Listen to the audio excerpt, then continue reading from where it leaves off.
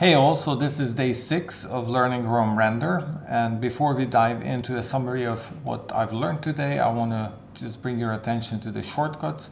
I have a shortcut here for treasures from Rome help, and you get the links to the various code examples that I've located or I've been pointed to by others in the Rome database. Those are super useful. So what I wanted to do today is create Rome-like links. I didn't succeed and I didn't get to developing the table of contents, but I did achieve a couple of things. So first of all, just trying to get to Rome-like links, I played a bit with just HTML, and what I did is I went ahead and copied the full HTML of a block, and then I used an HTML to hiccup converter. You Google this, you'll find many of these on the internet, which converted that previous HTML into a hiccup. And so then executing this hiccup, I do get something that looks like a link, but of course it doesn't have the React components or events attached to it, so it just doesn't work, unfortunately. So this was a dead end. And then I went on to start to explore the Rome page and Rome block namespaces, and what I found, or what I created, was this script. Let me show you the script. It's a very simple script. What it does is it takes all the namespaces, and then for each of the namespaces it lists all the functions that are published under those namespaces. So the beginning of this list is not extremely interesting. So you see some of the standard Clojure libraries here, so I'll scroll through those.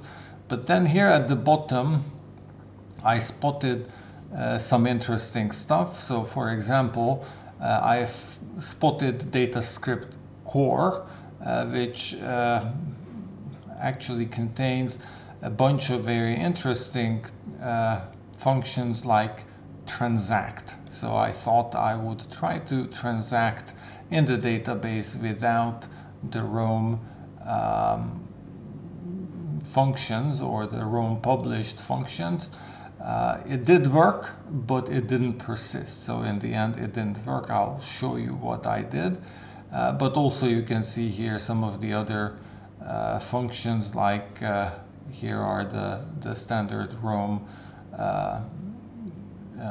published namespaces like Rome block, Rome datascript, Rome datascript reactive, and Rome page. So those are the ones that you can also find in the help database, and these work pretty nice.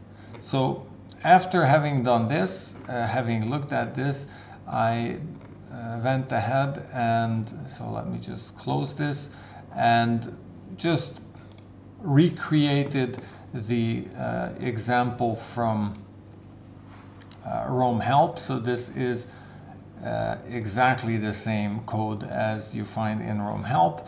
What this does is it creates a new child block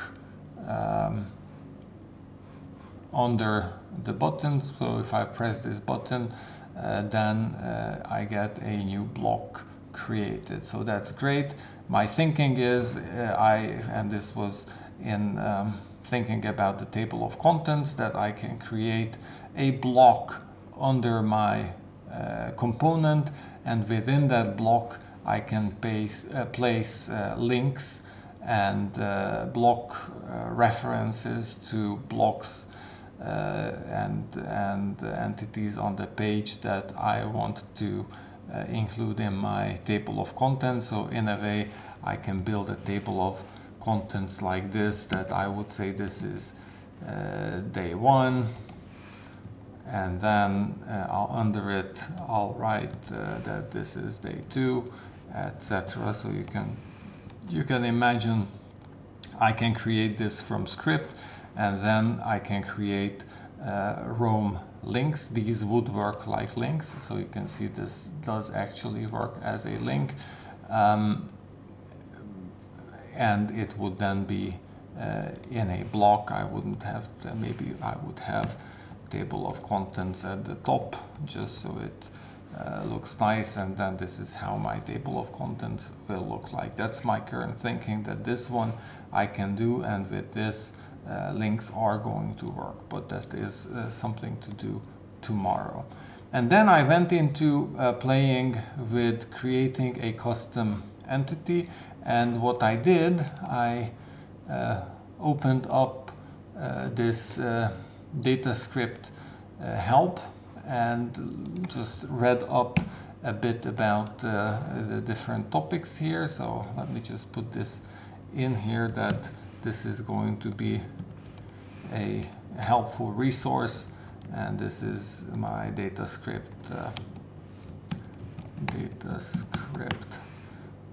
resource that is now added. I'm actually going to add this to the shortcuts as well, just so that I have that helpful shortcut. So what I do here is pretty simple. I use the Roam DataScript function. I found the entity function.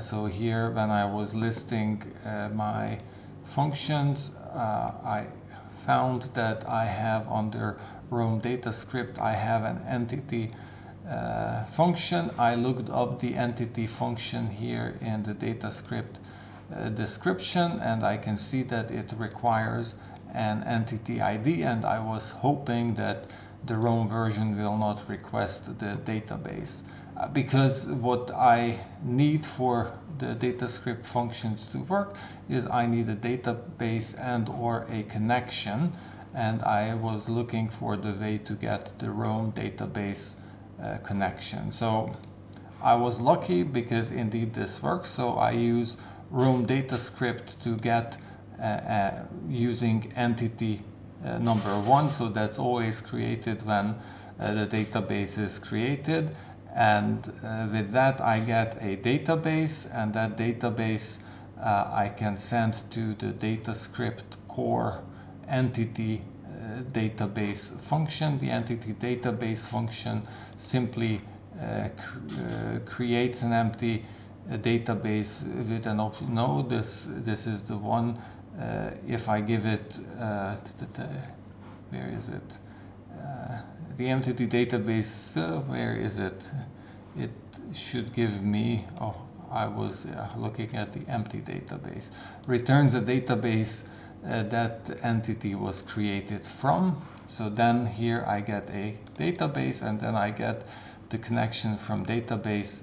So I get the connection, and then I reused this button solution, and what I do is I tried to transact various transactions. So here I'm trying to transact. Temp is going to be replaced automatically by the database as a entity ID. So I read about it right here.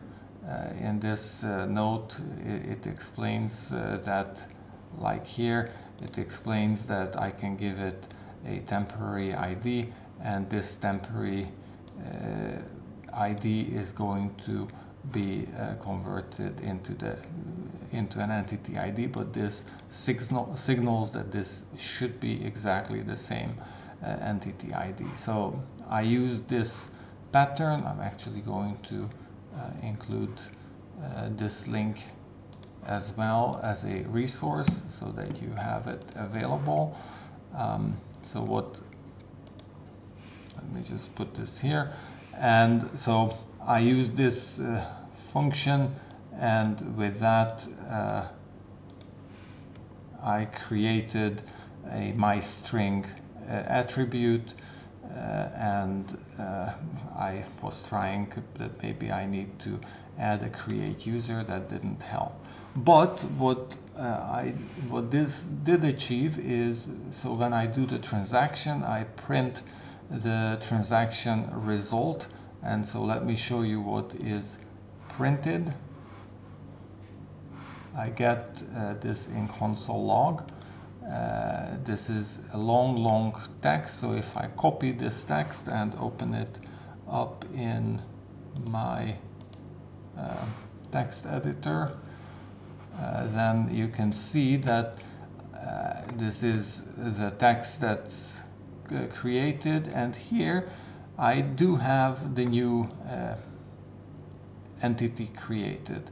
But unfortunately, when I come here and just run my query to look for entity 965, I get nothing back. So apparently this is not persisted in the database. So far, hacking the database under Roam through the backdoor didn't work out.